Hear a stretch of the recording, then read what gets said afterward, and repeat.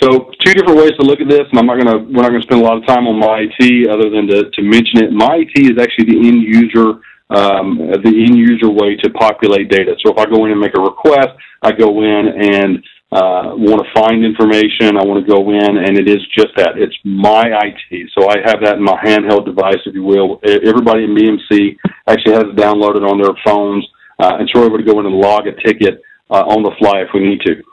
What we're talking about today, though, is BMC Remedy with Smart IT. So we're actually dealing with it from a persona-based application so that we can go in and start populating data and logging the tickets an easier way to do things, or with an easier way to do things, I should say.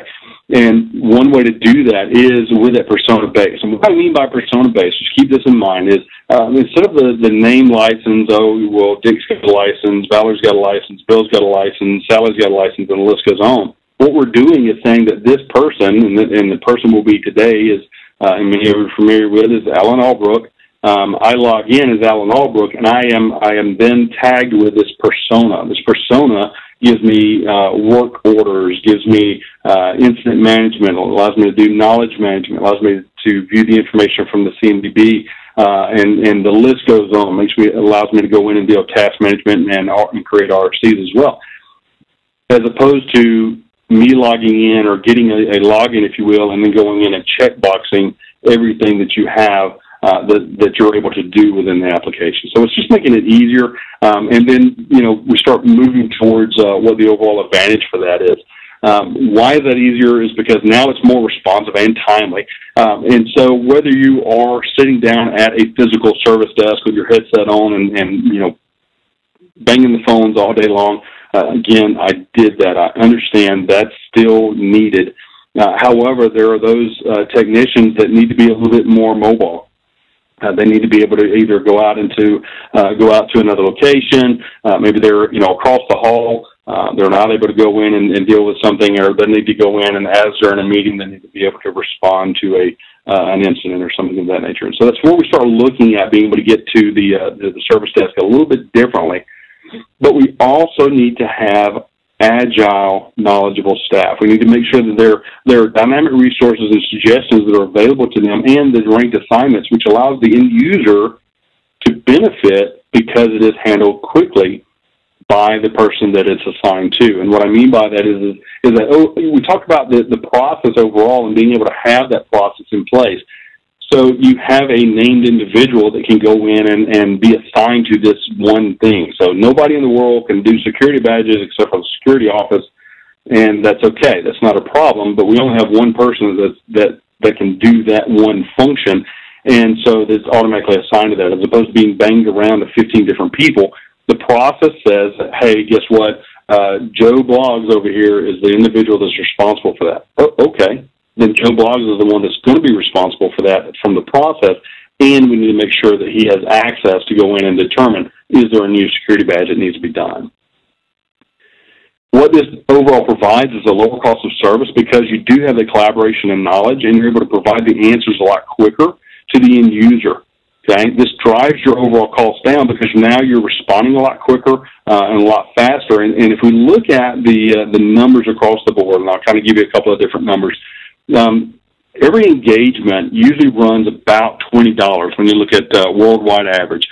What it used to be, and I'll kind of break it down this way, is what that used to be is for an end user to resolve their own issue, it ended up being about $1, $1.50, $1, $1.50. And so that's great, right? I get that handled. It doesn't cost me that much.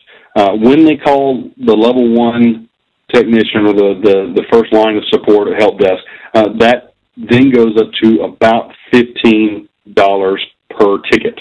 Okay, and that's per ticket.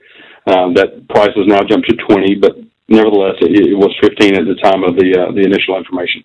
And the moment that we escalate to the level 2, level 3s, what was happening is that cost was more than doubling, because what was happening is it was going to cost us roughly around $20 to $30 an hour, okay? An hour, not per engagement, an hour. And so what happens now is, because we're able to do this a lot more streamlined, having the knowledge and collaboration overall and being able to have it mobile so I can access it wherever I am, we have that communication. We're able to provide that information back out to the end user, and we're able to reduce that overall cost because it may have already been answered by a level 2, level 3, but we have that communication going, so it's cut that cost down. Okay?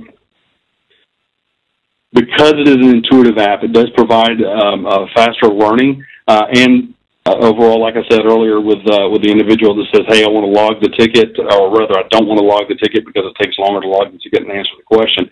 It provides a more productive workforce, and because of this, it's actually faster learning because it is intuitive, because it is better adoption from the user base, which does lead to that productive workforce. This is kind of saying the same thing over and over. I don't want to spend a lot of time on this, but what it does allow us to do is actually connect to your overall requester. So even though I'm an individual that is utilizing Smart IT, I'm also a requester of the service.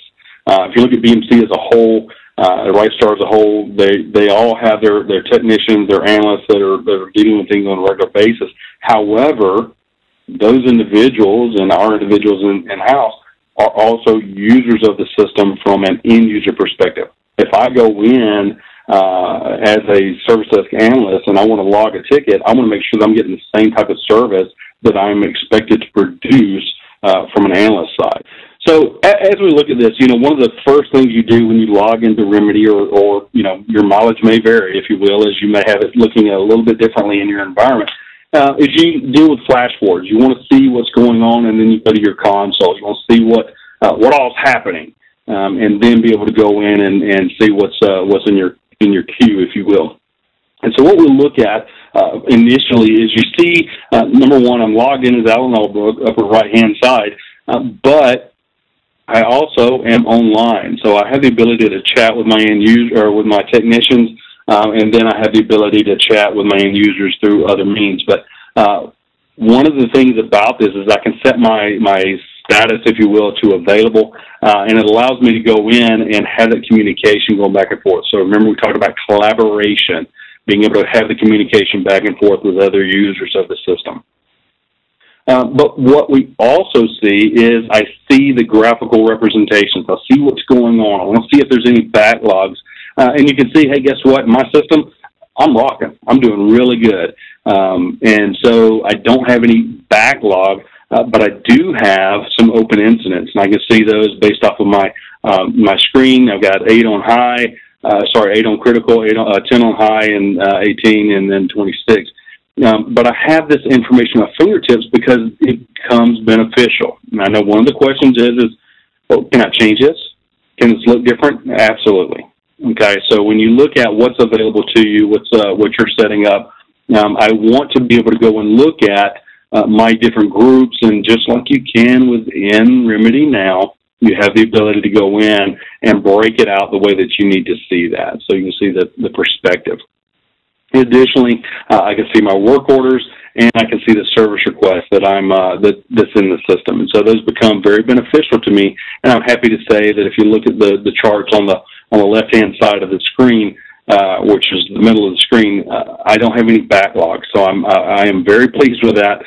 Very helpful. But you can start looking at some of the open ones that I have below there. Okay. Additionally, I see the information to the left of the screen, and where this becomes important is because now I see the updates that I want to see. I get to see the ones that are important to me. I get to see those where the SLAs are actually becoming due, if you will. You can see doing 4 hours, 6 hours, 4 hours. I was actually doing this presentation a couple of days ago, and I had one that was due in like 5 minutes, and we didn't meet it. So it's one of those things. And so that information, you see they're all hyperlinked, does become valuable because now I get to see, again, what is available to me and what is important to me. You'll see right beside that where it says following 27 items next to the updates. And the reason that becomes beneficial is I have the ability to follow each one of these. You may be familiar with the watch list. This is another way to deal with that. And the reason this is important is because I may have a ticket that has been logged. And Dick may have logged this ticket, and he's very important, and I want to make sure that it's taken care of. However, I can't resolve the problem, okay? But I want to make sure he is taken care of overall, so I follow it. I like the ticket, if you will, and then I'm able to find out the resolution. I'm able to have it on my screen. I'm able to deal with it on a regular basis. So that's where that becomes beneficial. Now, as we look at some of the other data, we want to go in and look at the console itself. And this is where we start taking and changing the way things have been done in the past. Now, keep in mind the dashboard is just that, just a dashboard. It gives you the information that's important to me at the time. But I need some actionable information as well. I need to find out the console. And so you can see in this case, I want to see all the tickets, and they're filtered. I see I've got 57 tickets, 5 of them critical, 1 new ticket, 57 open tickets. That information becomes, what am I working on for the day? And each one of these, you can see has a hyperlink. So I'm able to go into those and work them and deal with them on a regular basis.